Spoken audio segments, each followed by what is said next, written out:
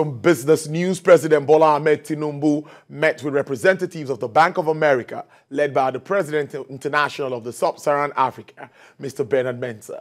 Officials from the Bank of Industry were in the presidential villa to discuss areas of partnership between the financial institution and the federal government. The financial institution also says they are excited about some of the early decisions of President Bola Tinubu's administration and committed to providing support for Nigeria's financial architecture and hopes Nigeria also emerges as a strong economy.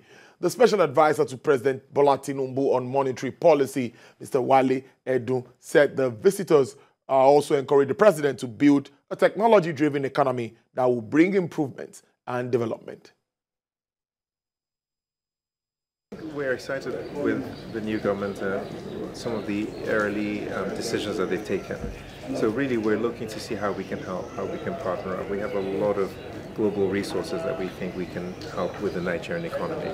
So we're excited by the initial direction of the government. Bank of America is the second biggest bank in the world. It's the largest bank in America. It has within